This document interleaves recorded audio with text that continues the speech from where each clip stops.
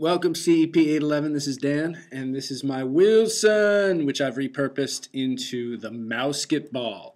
So I took the basketball, took my MaKey MaKey, and I set it up so that I could have an up, down, left, right button, as well as the click button over here. I've already got it grounded, right? So now you can see I'm going to go left. I can go up, although the up isn't working as well.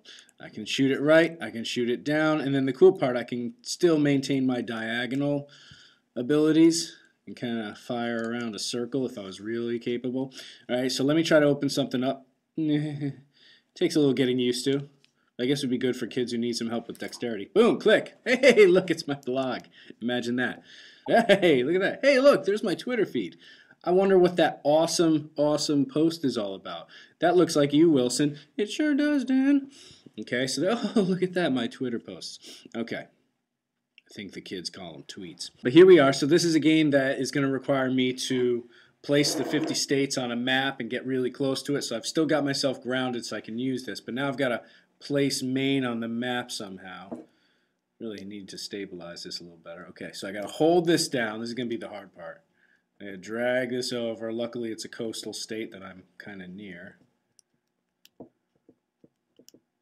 And boom, close enough.